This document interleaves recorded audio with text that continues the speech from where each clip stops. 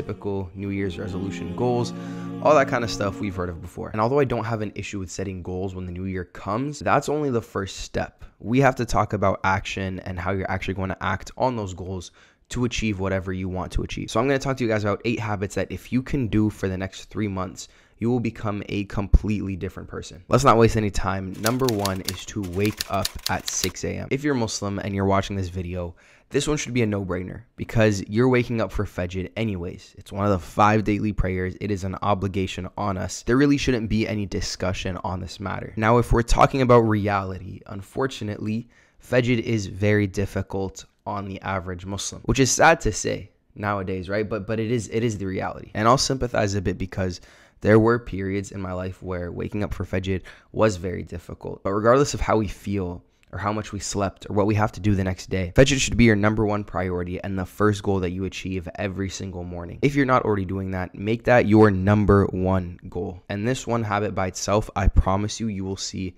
so many blessings in your life. If you're already waking up consistently for Fajr, then try to take that one step further and pray Fajr at the masjid if you're a guy. Obviously, the reward for that is more, and at the end of the day, it's just harder to do. But we do hard things. That's the only way to improve in life. I'm not going to act like I've been doing that consistently, but the days that I do go pray Fajr at the masjid, you can just feel the blessings throughout the rest of your day. You have more energy. You feel like you accomplished something already.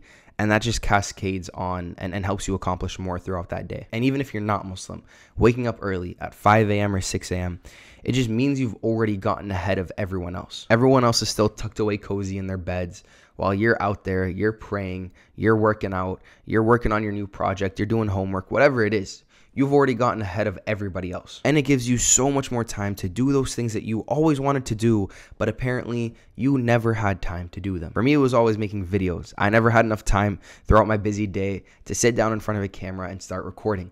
But when I woke up for Fajr and stayed awake afterwards, the day just seemed more stretched and I had more time to finally record my videos and I could still go to the gym and get my homework done and do everything that needed to get done. This is a huge life hack and it'll definitely give you more time to achieve your goals. Now, we need to be realistic as well because if you're going to be waking up early every single day, then you need a proper sleep schedule, which is number 2 on this list. These two go hand in hand, and if you take nothing else from this video, work on these 2 habits, and those alone will result in so much improvement in your life. Sleep is absolutely essential for so many factors of your life. How you perform throughout that day, your mental health, it reduces your stress, and it improves your mood. It's not just about the amount of time you sleep, but the actual quality of sleep as well. So to make sure you're getting the best quality sleep possible, and I know we've heard this a million times, but we've heard it so many times because it actually works, get rid of your screens an hour before you go to bed. Studies have shown that the blue light from your phone will mess with your circadian rhythm, which even if you get enough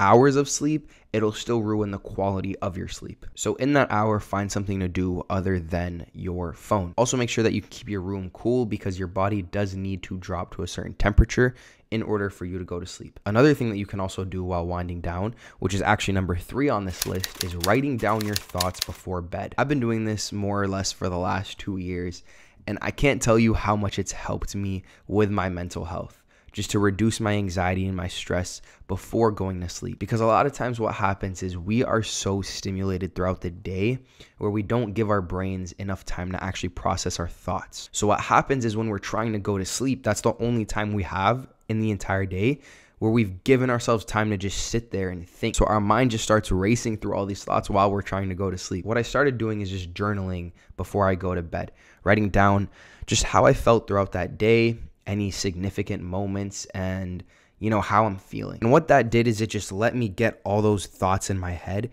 just out on paper, so they weren't in my head anymore. And it's also really cool to look back at journal entries that you had from a year or 2 years ago and just see how different of a person you was. All it is a very simple notebook with pages that you can write your journal entries on. It's nothing too fancy. But I mean, I have entries here from my time in college, during Ramadan, throughout the summer. It's just really cool to look back on. Like hearing myself stressing over my college finals that I had or exams, and then now being in a position where I've graduated.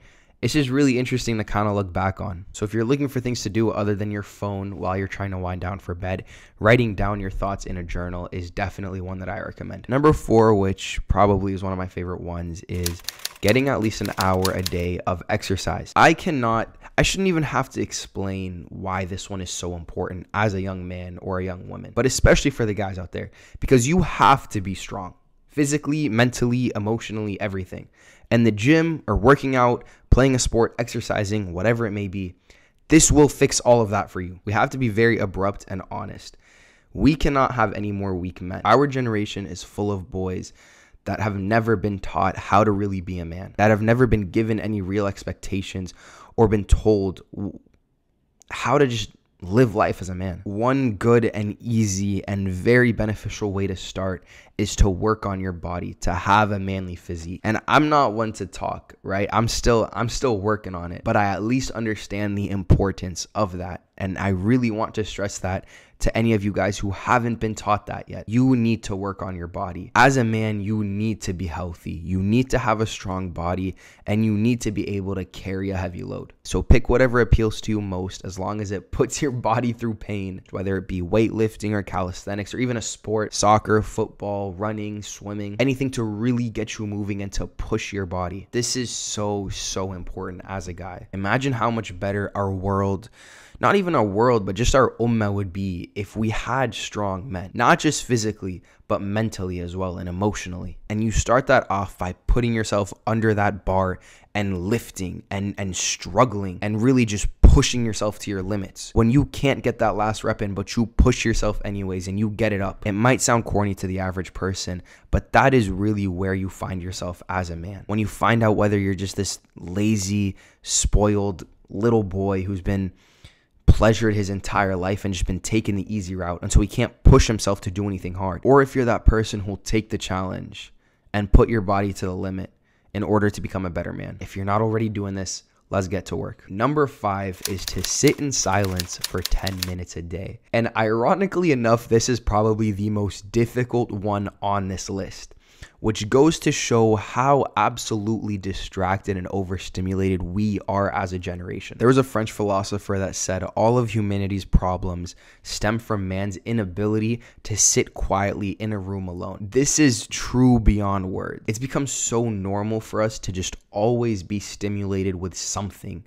that it's uncomfortable for us to just sit with our thoughts by ourselves. Think about it. When was the last time that you went into the bathroom without taking your phone, or you went into an elevator without pulling out your phone? We always feel the need to be stimulated, to just be distracted with something. This is such an underrated habit, to just be able to sit there, meditate for 10 minutes, and to just let your mind race with whatever thoughts it's thinking, but you just let it think. You don't try to judge it, you don't try to force it, and you definitely don't try to distract it. Your mind is racing with hundreds of these thoughts every single minute.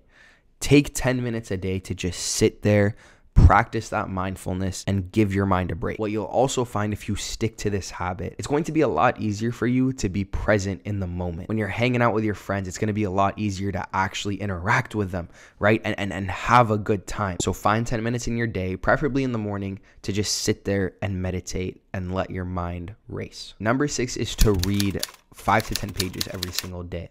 This is probably best to incorporate with your sleep schedule. Instead of picking up your phone in that last hour when you're winding down, pick a book that you really like reading, that you want to learn from, and read a bit of that every single night. Every single genius in this world, everyone that's accomplished great things, every entrepreneur, every millionaire, every businessman, all of them have one trait in common, which is that they read. It's the only way to really increase your knowledge. And with that knowledge, you can do amazing things. It'll also help you increase your self-confidence because you now have the knowledge and the ability to back up whatever you're saying. And it's not about how much you read. It's about what you do with the information that you've read. Are you actually applying those lessons that they teach you? If you are, then just those couple of pages will give you immense return. The last habit that we'll mention is to drink water with every meal. Honestly, I drink about 1.5 to 2 gallons of water every single day. And it's amazing because water is so essential for your health.